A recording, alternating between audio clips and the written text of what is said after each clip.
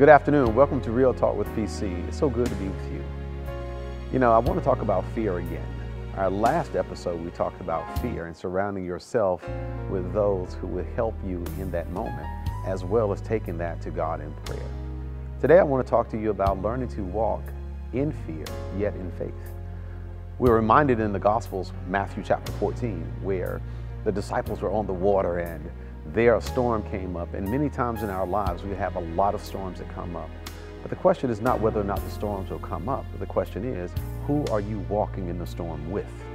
And there, Peter and his friends, they were looking at the waves and all of those things as they were coming about. And they saw what they thought was a ghost.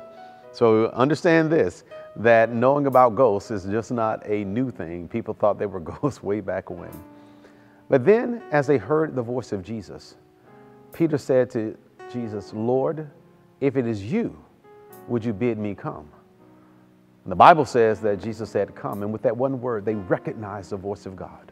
And it's interesting because when we are working and walking with God, we will know his voice. The Bible says, "My sheep know my voice, and when I call them, they will come." So what is the lesson that we can learn today?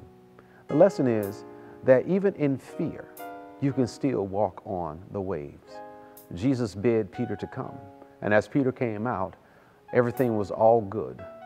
But it's when he began to focus on the problem instead of the problem solver, that's when he sunk. And so fear has a tendency to cause us to doubt ourselves. It causes us to doubt the power of God. But the Bible clearly teaches us that God is able to do exceeding and abundantly above all that we can ask for or even think.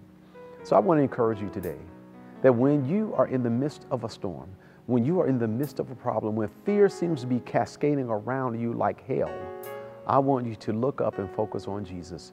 And when he says, "Come," go. Even if the storm and the wind seems to be more than you can bear, by focusing on the word and the one who spoke the word, your fears will be allayed and God will keep you and protect you. Would you pray with me? Lord, there are times that we find ourselves walking on waves of despair, waves of anxiety, waves of depression, waves of fear. But yet, Lord, we find in this passage of the scripture that you are walking there with us.